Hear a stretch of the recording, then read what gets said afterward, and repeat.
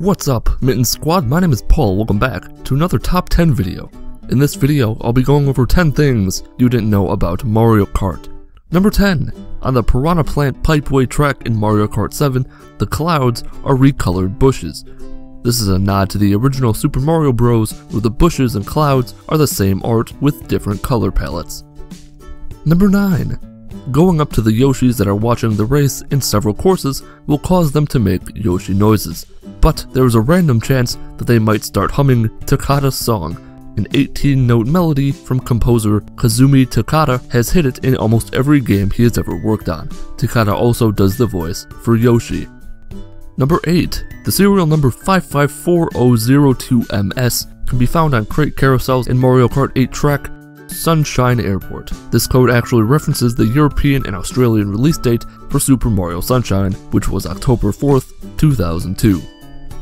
Number 7. In Mario Kart 64, Luigi, Peach, Toad, and Wario's voices were changed in the Western release of the game from those used in the original Japanese version, despite already being in English. It's thought that Nintendo of America felt the original voice clips did not properly represent the characters or were simply too poor quality. However, the original Japanese voices were later used in the first two Mario Party games in the worldwide releases as well as in Mario Kart Super Circuit. Number 6. In Mario Kart 64's early beta stage, the game was known as Super Mario Kart R. Some differences were Kamek was a playable character who would later be replaced with Donkey Kong. Also, there was an option to have a multiplayer screen set horizontally or vertically, but this was later removed in the final version. A number of other small differences were the avatars in the character select screen, the texture of the item boxes, the feather as an item, and other minor graphical details. Number 5. A single unused test course exists in Mario Kart 8. It's a copy of Mario Circuit from the Flower Cup but without music. Additionally, the orange arrow signs are not animated. According to interviews, Mario Circuit was the first track designed for the game, so this is very likely intended for testing. It works the same in battle mode as well. Number 4. The idea for the blue shell came to mind after processing limitations prevented the developers from showing all the characters on screen at the same time.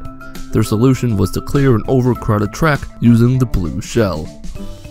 Number 3. Bowser's shell was originally going to be an item in Mario Kart DS, but it did not make the cut. However, its sprite can still be found within the game's files. Number 2. If Mario Kart DS is played on an original DS console, Mario will say "Wahoo!" on the opening screen, but if played on a DS Lite console or later, Mario will say "Here we go" instead.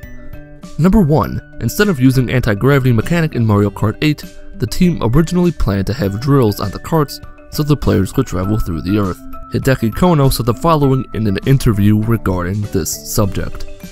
In 7, we had the glider and submersion in water, and so when we were also thinking about new ideas for 8, we had thought, well, since we did that already, why not put drills on the carts and have them go through the earth somehow?